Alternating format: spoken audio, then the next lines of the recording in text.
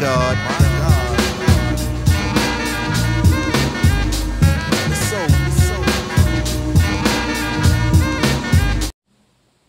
Oh, what's going on, fam? This is your host with the most Philly Gym. It's nice to see you guys again. Bet you're wondering why I'm holding this toilet paper thing in my hand. Well, the answer is I don't have any Kleenexes for all the fucking Eagles fans that are crying that our season is fucking over when we control our season. When we're still tied for the NFC East with a road game at Dallas. So here you go, guys. I don't want to be selfish here. So here you go, all you crybaby pussies who are throwing in the fucking towel on this team after hyping this team up in the offseason, after all the, oh, Eagles till I die, this and that and the third. Here you go. I don't want to be selfish. Here you go. Wipe your fucking nose. Wipe your fucking tears off your face because you're embarrassing yourself. Number two, Eagles fans that's been puffing their chest out and talking all this shit, mainly about the Dallas Cowboys, making videos about the Dallas Cowboys constantly throughout the whole offseason, every single day. All your content is Cowboys, Cowboys, Cowboys, Cowboys, Cowboys, Cowboys, Cowboys, Cowboys, fucking Cowboys. Bring nothing to the table. You make the rest of us look like shit. You embarrass yourselves and you embarrass us. And if we go to Dallas, and get our ass beat by this sorry ass fucking team, which may happen, it's going to be because of you idiots who did all this shit since the summertime. Matter of fact, fuck the summertime, since the draft.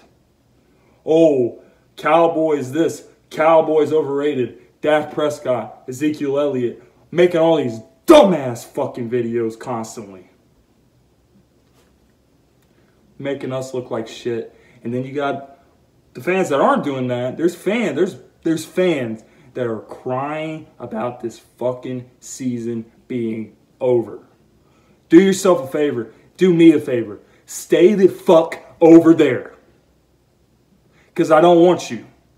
We don't want you. We don't fucking need you. Fucking quitters. Shit. This shit drives me insane when I see people give up. I would never fucking give up on anything in life. Or it wouldn't be where I'm at. Okay? I got kicked out when I was fucking 17 years old. I could have gave up, but I didn't fucking give up. Fucking quitting makes me sick when I see it. It doesn't matter what it is. It doesn't matter if it's in sports, it's in life, doesn't matter. When I see a fucking quitter, it disgusts me. Fucking disgusts me. That team, that fucking secondary, these fucking corners disgusted me. And it's not because they're not good. If players are just not good players, they're just not fucking good players. But you want to know what this fucking secondary did against the Minnesota Vikings? They fucking quit. Malcolm Jenkins couldn't have said it better. This game ain't for suckers. Sidney Jones is a fucking sucker. Craig James is a fucking sucker. Rasul Douglas is a fucking sucker. And they're quitters. And they suck. Fucking quitters. Fans, stop fucking crying. Stop acting like pussies. Have the nerve to sit back and say, oh, well, Minnesota Vikings fans are bitches. Minnesota Vikings fans are soft. You guys are fucking soft. You guys are fucking quitters. You quit on this fucking team. You've given up on the fucking season. Stay the fuck over there. Don't come back.